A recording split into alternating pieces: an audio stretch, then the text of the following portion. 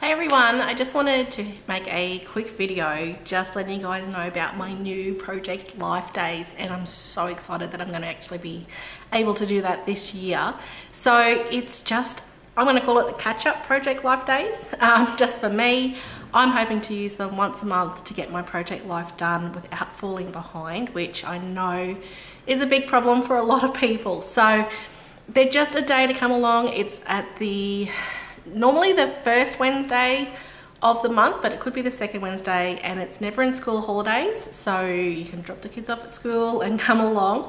And it's at the start of the month, the plan is to do the previous month. So the first day coming up is the 8th of February, and I plan on getting January done. So there's my big hopes for what I hope to get done. But it's just a time to set aside for yourselves to come along and catch up. So whether that's just to do the month before, to get last year's done, maybe a couple of years ago, who knows, everyone's at a different spot in their project life.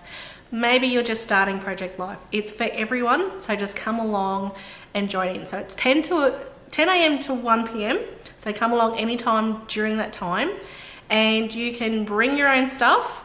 And it's just $7 per session, and that's going to cover the hall hire and tea and coffee and some morning tea. And you can bring your own stuff and just get your stuff done.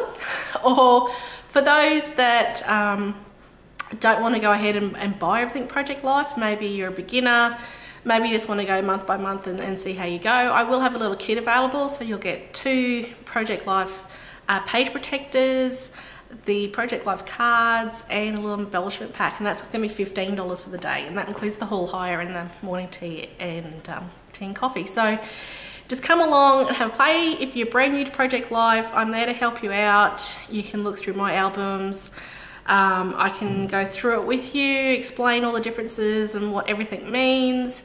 If you've done Project Life for years, then come along and just have some fun with some other crazy project lifer people like myself, and just set aside some time to get things done. So really all you need to do is make sure that you're bringing along your photos and whatever else you'd like to do for the morning, and get some stuff done. So just let me know 24 hours in advance, just so I can cater for morning tea. And I really hope to see heaps of people there, and we can all encourage each other to get our project life up to date and on track.